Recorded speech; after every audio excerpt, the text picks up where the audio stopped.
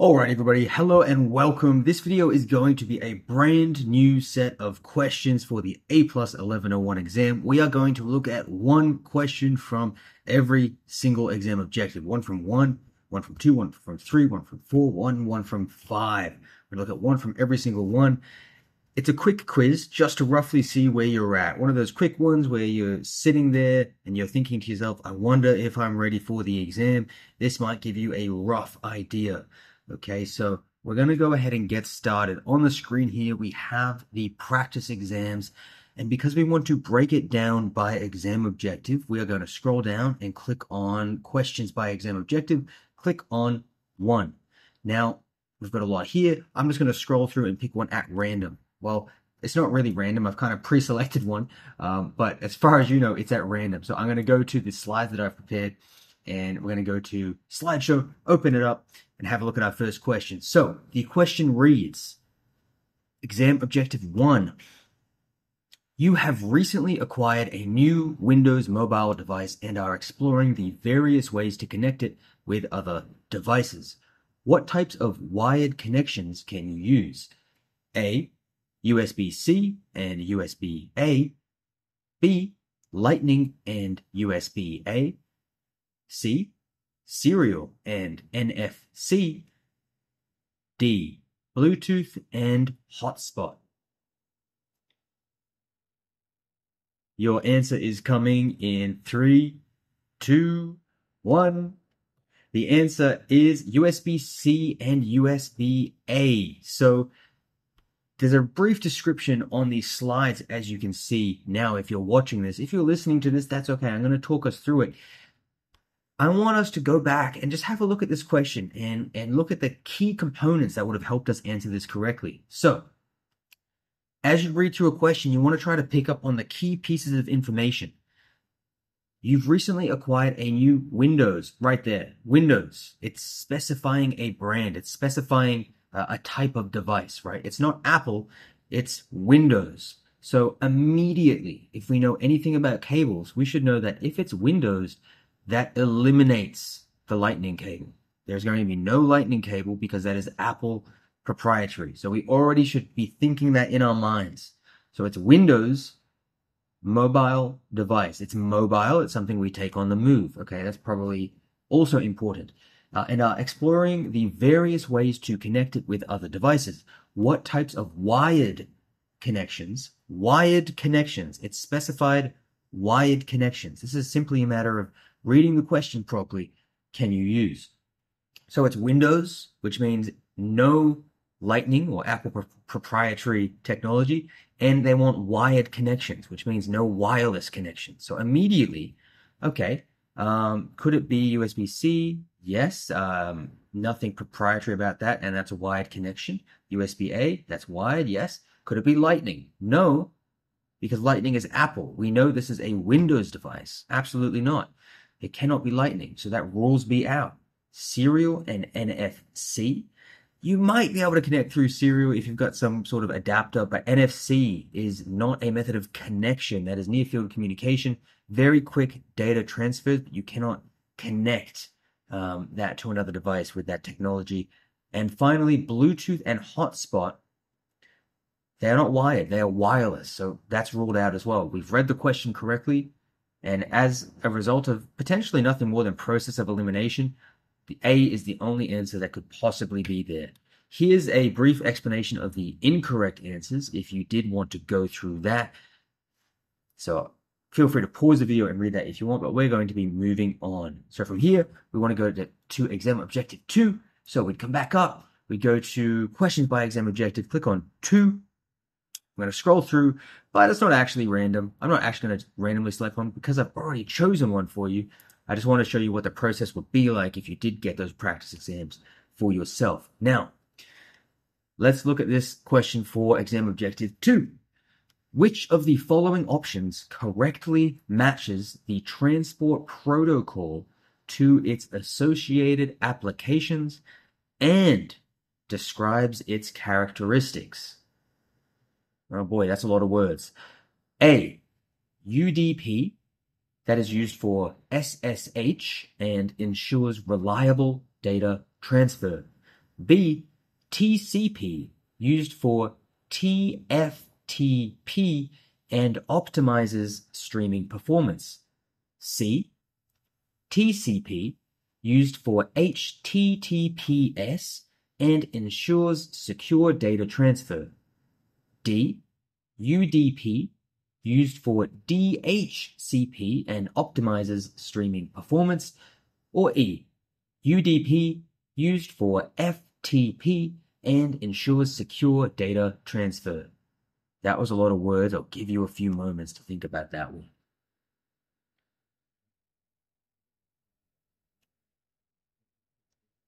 And your answer is coming up in 3, 2, 1. The correct answer is TCP, used for HTTPS and ensures secure data transfer. And you have a brief explanation of that on your screen, but for this question, you essentially need to know the difference between TCP and UDP. TCP establishes a connection. It is a secure connection. It goes through that handshake process, making sure that the other side has received every single piece of data before sending the next one. That's why it's secure, it's safe. UDP, they don't check if the other side has received the data, they just keep sending it. They're just lobbing that data over, which is good if you want to stream things because you don't want to keep stop and buffering to make sure the data has been checked. Maybe you might have to skip a couple of frames. UDP is great for real-time voice or video calls, streaming Netflix, things to that effect. TCP is safe and secure. So that's one thing you had to know. If we go back and have a look at the question, you also had to know these acronyms. You need to know what SSH means because SSH is secure shell. You wouldn't use secure shell with UDP because you'd want to make sure that it is reliable and safe.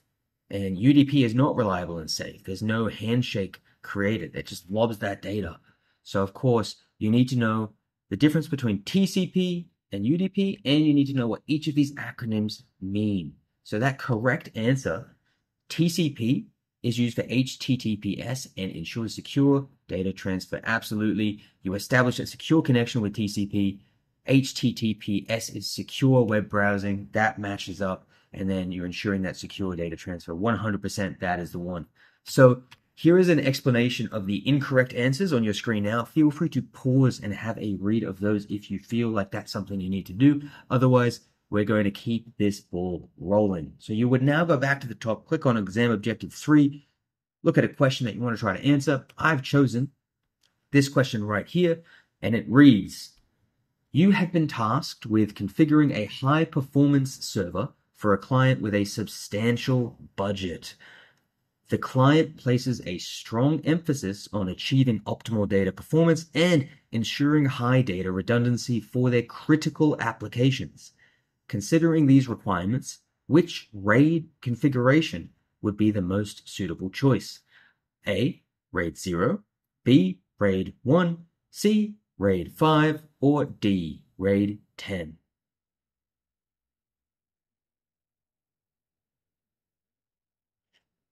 Your answer coming up in 3, 2, 1. The correct answer is RAID 10. So there's a brief description of what the different RAIDs mean on your screen now. I'm not going to go through specifically what the difference is between RAID 0, 1, etc. right now because I don't want this video to go for too long. But again, think about the key components we want to take in as we read this question. You have been tasked with configuring a it's a high performance server for a client with a substantial budget. They can spend a lot of money. So we don't need to worry about trying to be tight on the budget. The client places a strong emphasis on achieving optimal data performance and ensuring high data redundancy. So we want good performance and redundancy. We need to have both of those things, and they have no budget, really. They have a huge budget. So that's going to tell us the kind of information we need to make a decision on this. So with that information alone, we should be able to immediately know which one of these options is correct, assuming you know the difference between RAID 0, RAID 1, RAID 5, and RAID 10.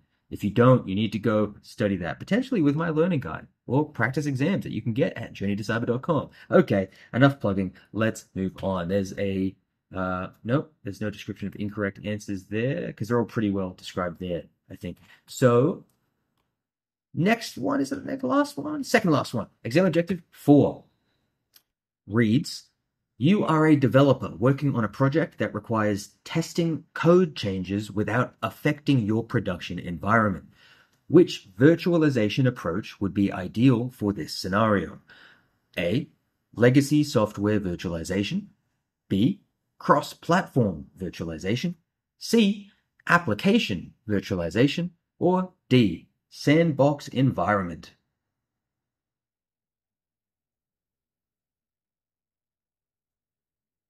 And the answer is D. Sandbox environment. So let's go. I'll read out that answer briefly, or the explanation. A sandbox environment provides a controlled and isolated testing environment where you can experiment with code changes without impacting the production environment. So you want a place where you can experiment, but if you mess up and you change the code and all of a sudden you've accidentally put in a code that when someone clicks it, they're going to go to a website and get rickrolled and you can't figure out how to reverse it and it's stuck and everything's messed up.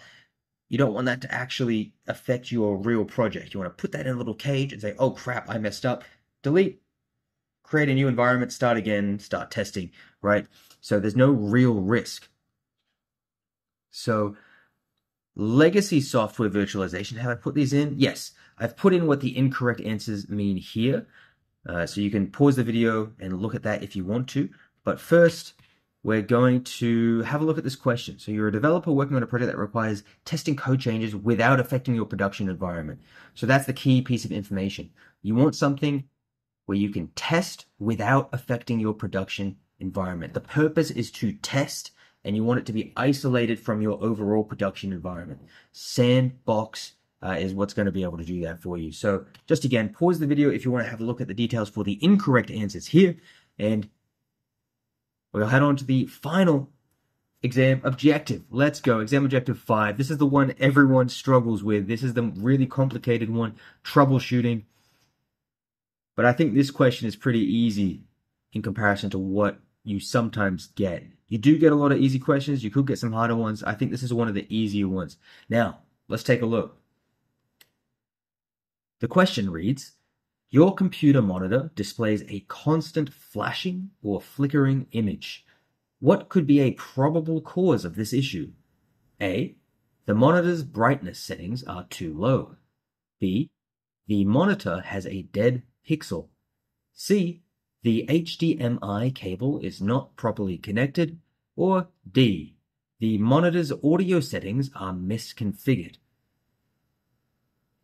I hope you already have that answer. I'm not even going to waste any more of our time because I'm sure you got it. The correct answer is C. The HDMI cable is not properly connected. A flashing or flickering image on a monitor is often due to a loose or damaged HDMI cable.